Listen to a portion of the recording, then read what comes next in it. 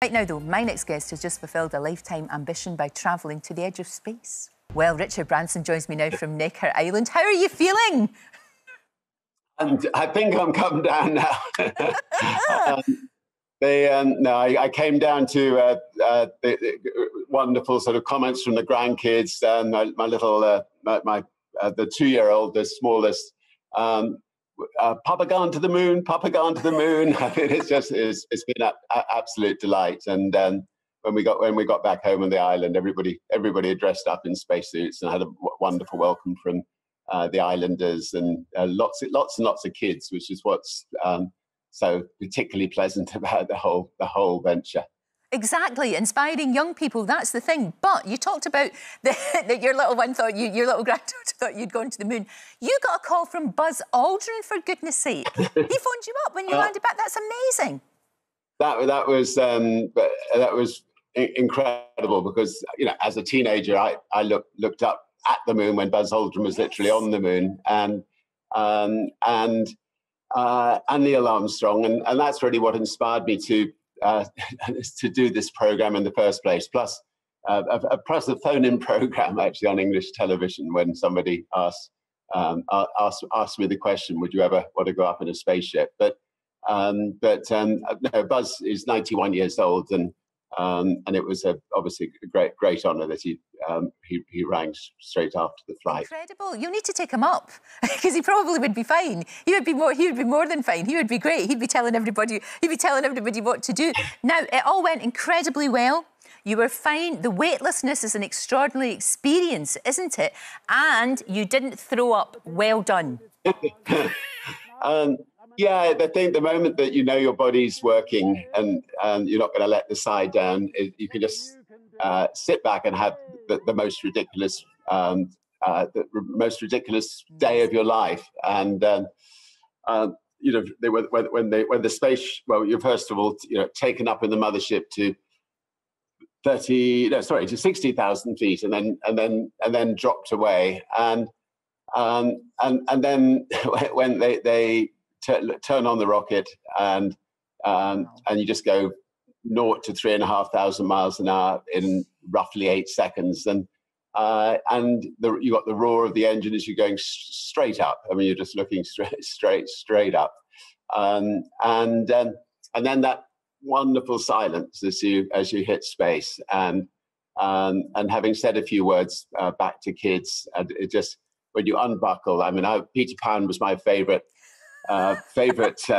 character figure as a kid, and I've always wanted to fly, and then just literally lifting off the seats and just flying. I mean, there's no better way of putting it. And after that first tentativeness, like a bird that's just taken off for the first time, you can then get in and really enjoy it, and then look out at these big windows back at Earth, and Earth is an extraordinarily beautiful place, and we all were blessed to have those spectacular views. It's amazing. It's amazing. Don't you think it changes you? It has to.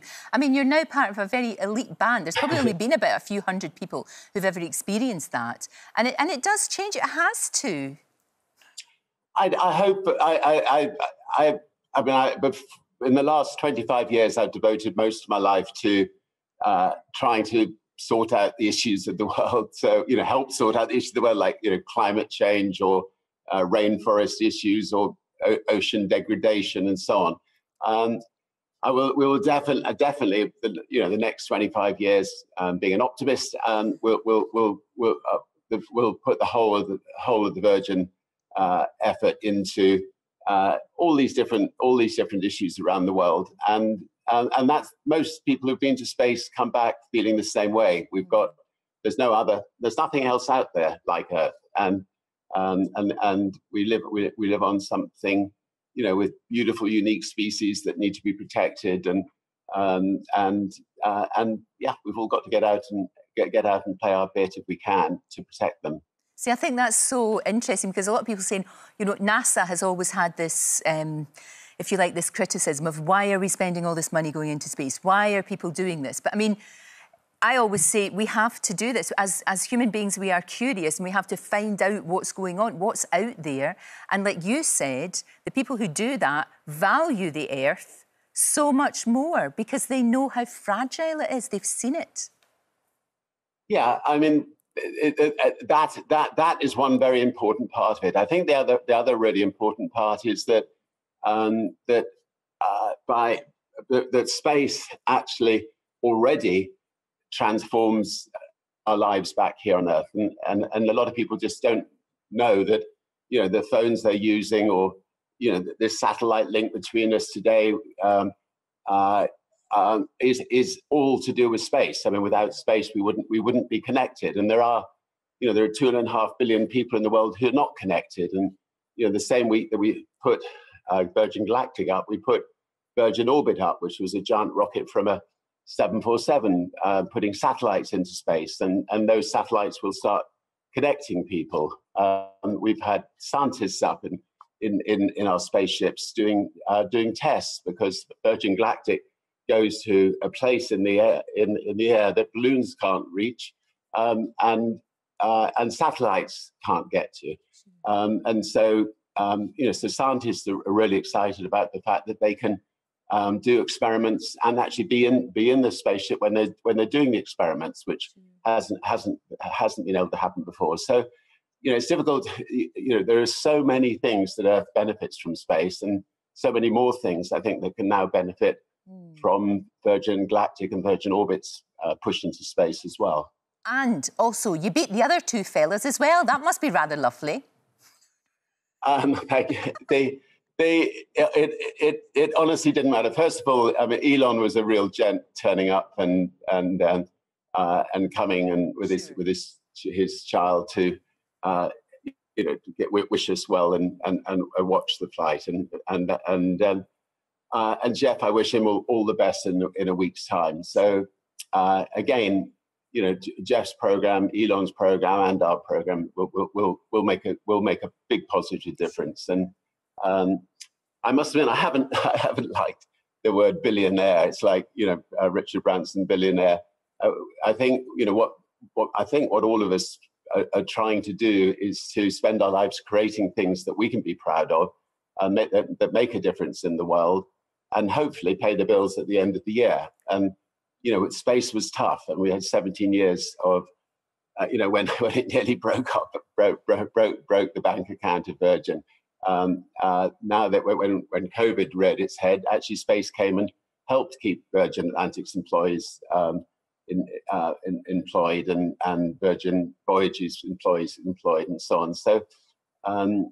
So, anyway, I like to feel myself as a creator who creates special things that people can enjoy. And I think that there's going to be a lot of kids watching this program who one day will become astronauts, and one day will go to space. And that's what we want. Inspiring the next generation as you have. Thank you so much for joining us this morning. It's so good to talk to you. Get Neil Armstrong up there, and good luck with the next voyage. Thank you so much. Thank you. Oh, Buzz Aldrin, what am I saying? Thank you very much indeed. I'm so excited. Neil, I'm so excited about it all. Thank you, Richard. Great to talk to you. Thank you so much. Don't forget, you can watch full episodes of Lorraine on the ITV Hub, and all the best clips, compilations and playlists right here on our channel. Just subscribe now and you'll never miss an upload. Click here to watch another video similar to this one, or click here to head to our channel's homepage to explore all of our exciting videos.